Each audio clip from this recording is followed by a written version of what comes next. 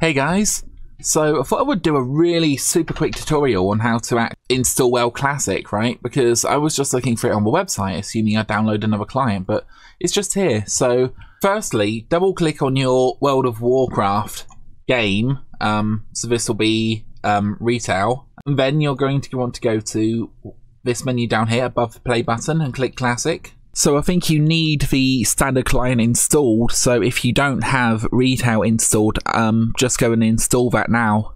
You go to your regular client like this, and above the play button you can click the menu and you'll notice there's now WoW Classic. So it's going to check if it's installed, and it isn't at the moment, so I'm going to go install. I want it on the Z drive, yep. And let's click Start Install. And that really is how simple it is. So that's all you need to know, guys. So yeah, thanks very much, and happy playing.